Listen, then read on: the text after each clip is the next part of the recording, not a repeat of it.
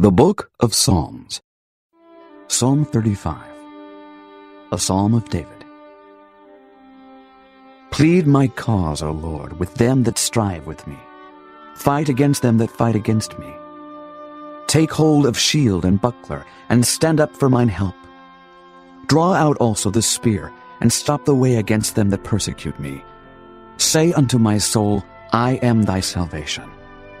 Let them be confounded and put to shame that seek after my soul. Let them be turned back and brought to confusion that devise my hurt. Let them be as chaff before the wind, and let the angel of the Lord chase them. Let their way be dark and slippery, and let the angel of the Lord persecute them.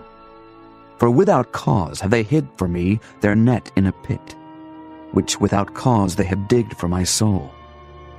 Let destruction come upon him at unawares, and let his net that he hath hid catch himself.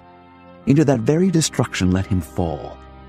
And my soul shall be joyful in the Lord.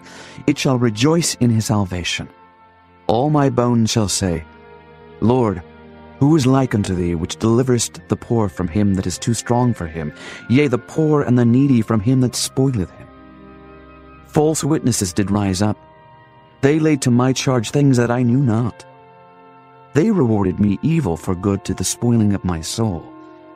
But as for me, when they were sick, my clothing was sackcloth. I humbled my soul with fasting, and my prayer returned into mine own bosom. I behaved myself as though he had been my friend or brother. I bowed down heavily as one that mourneth for his mother. But in mine adversity they rejoiced, and gathered themselves together. Yea, the abjects gathered themselves together against me, and I knew it not. They did tear me and ceased not. With hypocritical mockers in feasts, they gnashed upon me with their teeth. Lord, how long wilt thou look on? Rescue my soul from their destructions, my darling from the lions. I will give thee thanks in the great congregation. I will praise thee among much people. Let not them that are mine enemies wrongfully rejoice over me. Neither let them wink with the eye that hate me without a cause. For they speak not peace, but they devise deceitful matters against them that are quiet in the land. Yea, they opened their mouth wide against me, and said, Aha, aha, our eye hath seen it. This thou hast seen, O Lord, keep not silence. O Lord, be not far from me. Stir up thyself, and awake to my judgment, even unto my cause, my God and my Lord.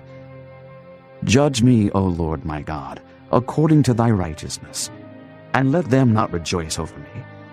Let them not say in their hearts, Ah, so would we have it. Let them not say, We have swallowed him up. Let them be ashamed and brought to confusion together that rejoice at mine hurt. Let them be clothed with shame and dishonor that magnify themselves against me. Let them shout for joy and be glad that favor my righteous cause. Yea, let them say continually, Let the Lord be magnified, which hath pleasure in the prosperity of his servant. And my tongue shall speak of thy righteousness, and of thy praise all the day long.